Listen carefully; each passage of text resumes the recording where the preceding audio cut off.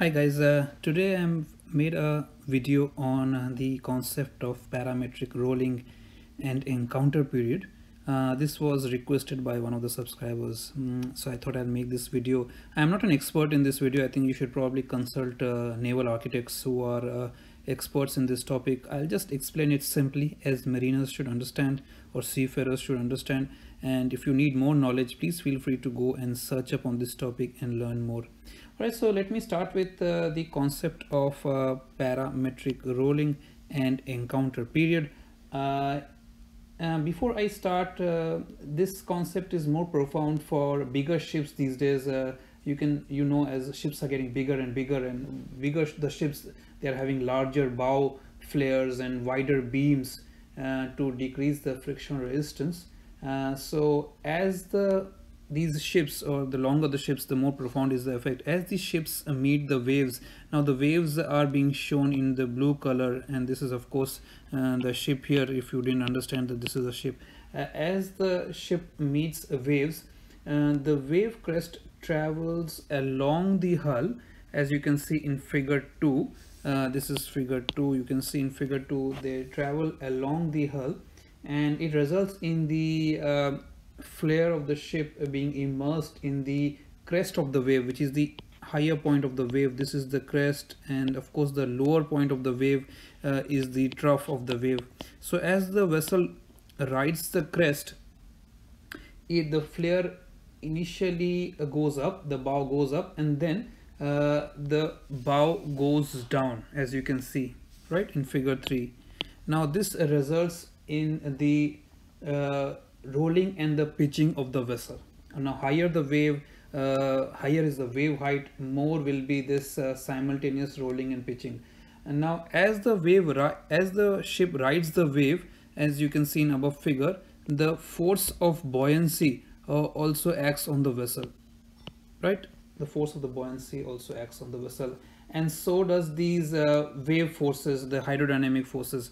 So a combination of these wave forces and the buoyancy, leads to the bow going up and then bow going down in the next wave cycle as the vessel rides the wave.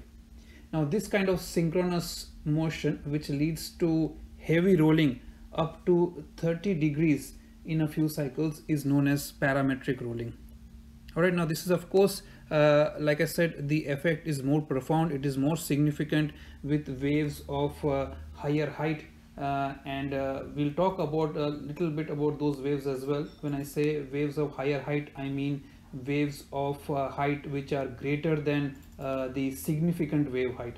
I'll explain what significant wave height is as well, because as the ship encounters these enormous waves, or waves which are higher than the significant wave height, this effect will be pronounced. Now of course the ship doesn't meet this every now and then, and that's why this kind of effect is more pronounced when the vessel is either I can explain this here, either the seas, it's meeting the seas head on.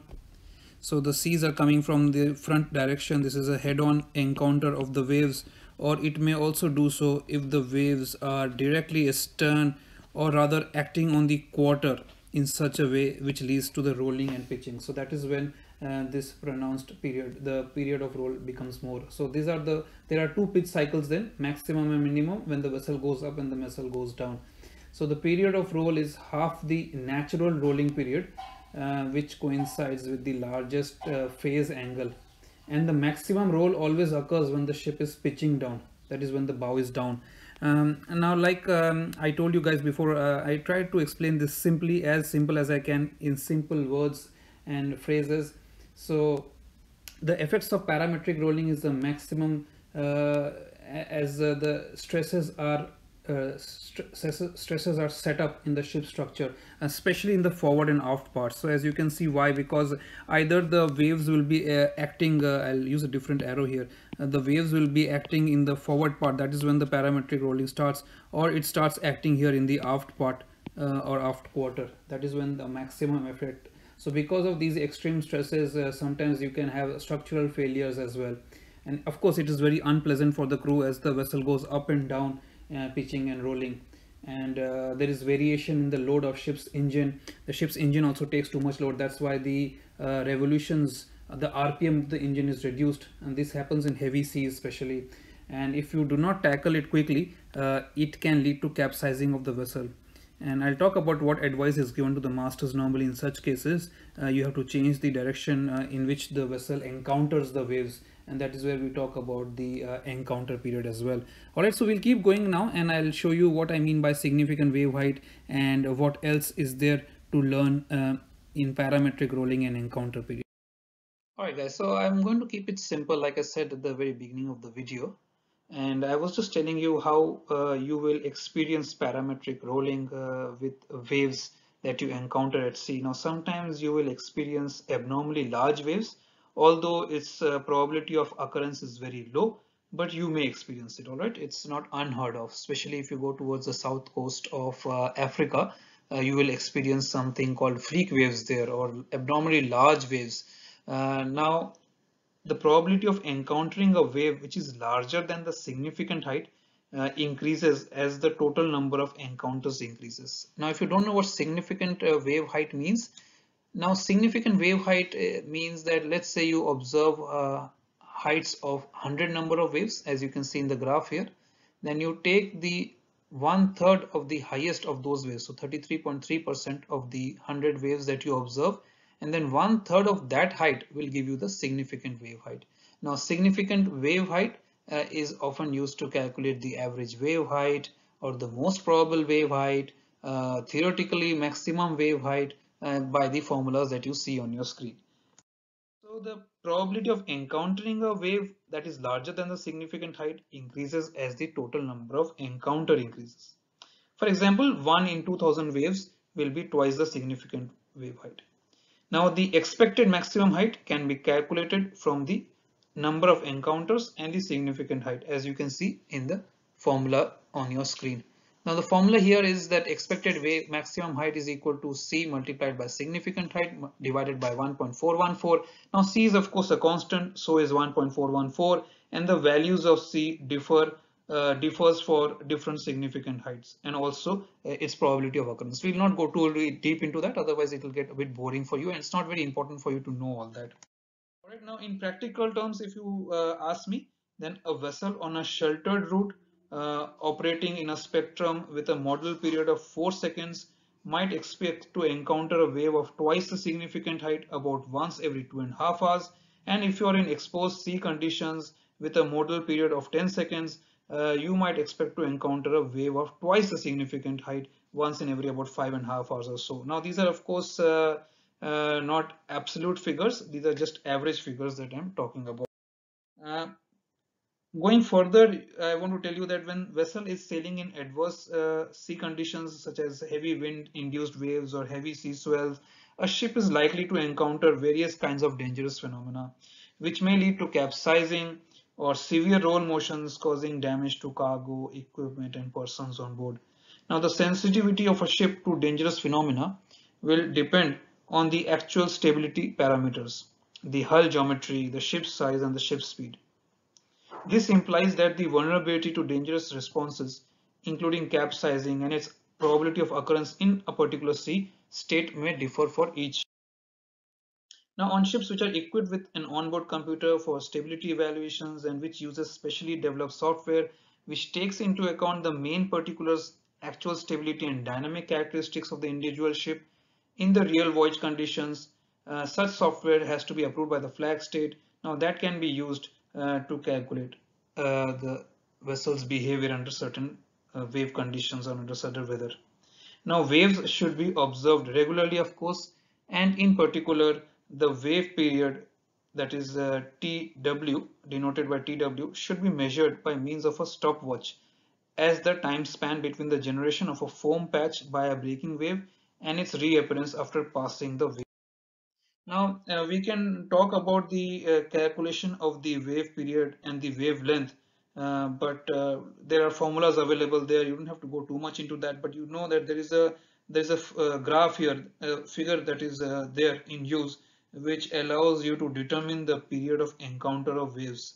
So here you can see that there is the wave period is given in the center in seconds, and the period of encountering of those waves is provided as well.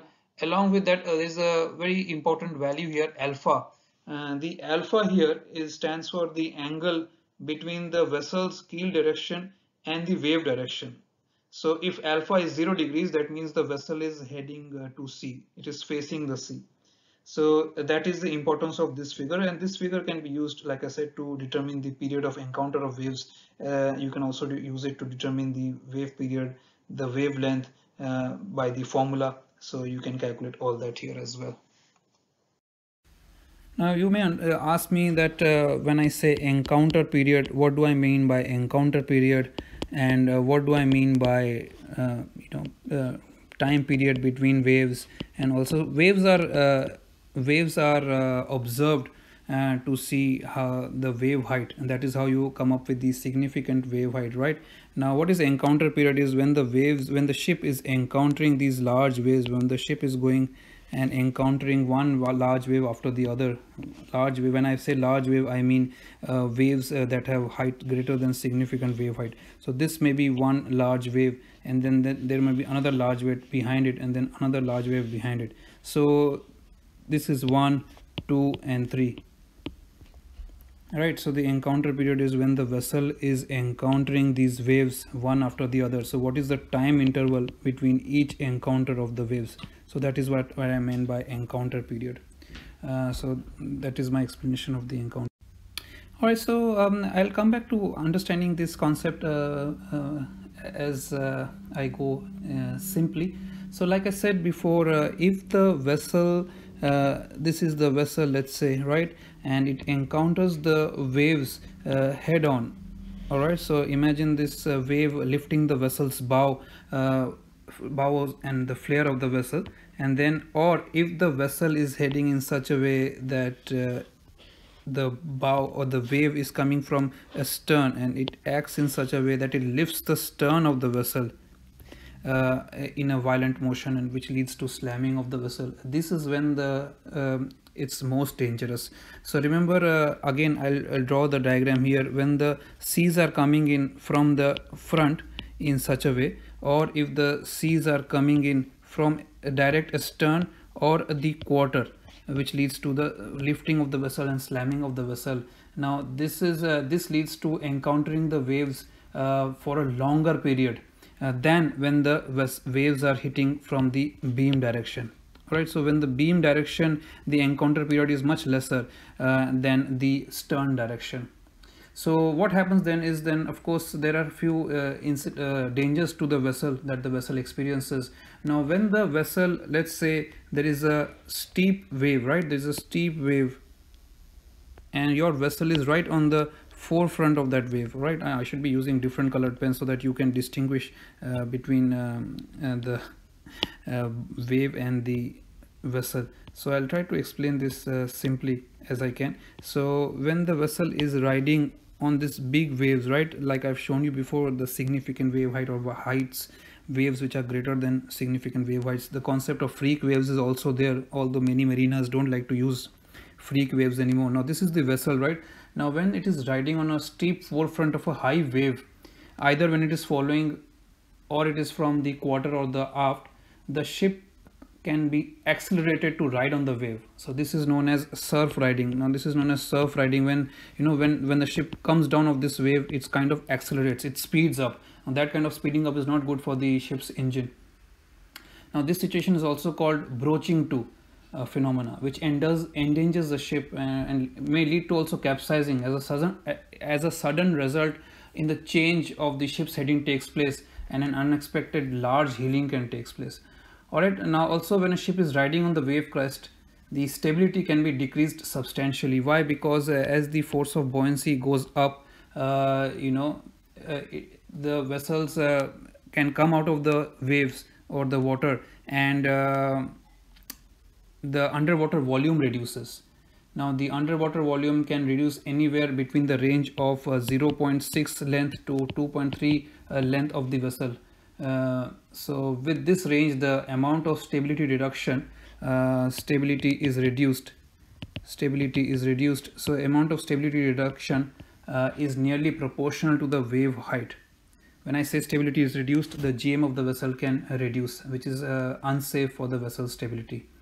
And again, this happens with the following and the quartering seas, or when the seas are right head on, because it increases the encounter period of the vessel with the waves. Also, there are some things known as synchronous rolling motion. So these are large rolling motions, may be excited. Now, to see the rolling motion, of course, I would draw the vessel in a transverse form like this. Now you can see the vessel will start to roll. Now as this rolling motion starts to increase, it coincides with the encountering of the wave period. So in case of navigation in following seas or seas coming from the quarter, this may happen when the transverse stability of the ship is marginal, already very reduced, and therefore the natural roll period becomes longer. Now parametric roll motions with large and dangerous roll amplitudes in waves that are due to the variation of stability between the position on the wave crest and the position on the wave trough.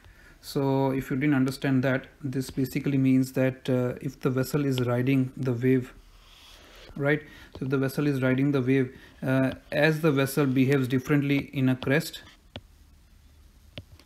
and the same vessel will go down, right, and the same vessel will go down, and here this is the trough of the vessel. So you can see how in crest and trough the vessel's stability will differ from one position to the other. In one, the vessel is completely coming out, the underwater volume is reducing. The other, the vessel is going deep down, the bow is going down, the vessel is going down, the stern part of it is coming up.